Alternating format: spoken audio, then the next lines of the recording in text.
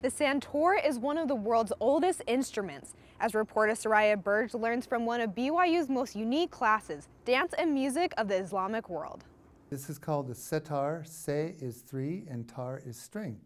And so it's 3 strings. Dr. Lloyd Miller and Catherine St. John are co-instructors for a one-of-a-kind class at BYU.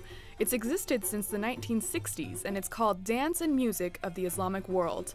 Their students study a variety of instruments from the Middle East and even learn a few cultural dances while they're at it.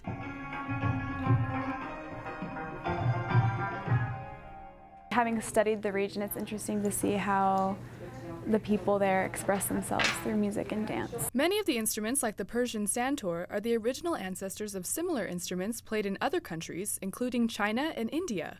4 strings make 1 note.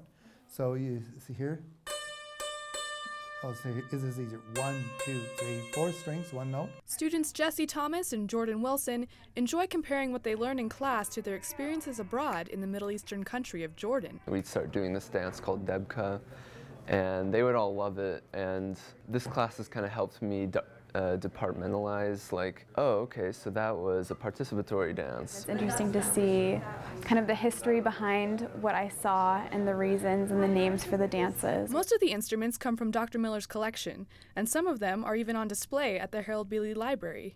Jordan and Jesse also say that they enjoy getting to know the culture better through these instruments. The way religion is expressed through dance and music, or it inhibits or restricts dance and music, I think that's really interesting. Music and dance is this important in any culture, right? So I think the more I learn about that aspect of culture in the Islamic world, I think the better I can understand the culture as a whole. It's a very entertaining class, and you learn a lot. Even if you don't know anything about the Middle East, I think that's almost even better, because you get a lot out of it. Students can register to take music and dance of the Islamic world under the class number MESA 467R.